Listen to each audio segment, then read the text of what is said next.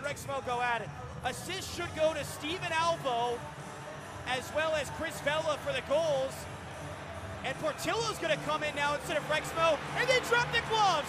The whistle hadn't even been blown yet. Spencer Kennedy, just after tying the game, is going to go with former Vermilion County captain Justin Portillo.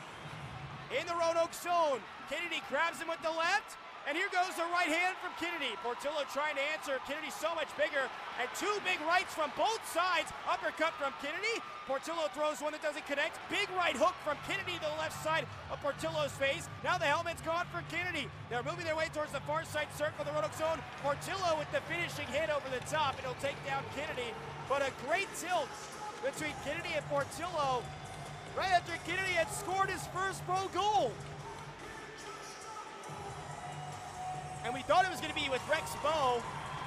Spencer Kennedy's hyping the crowd up.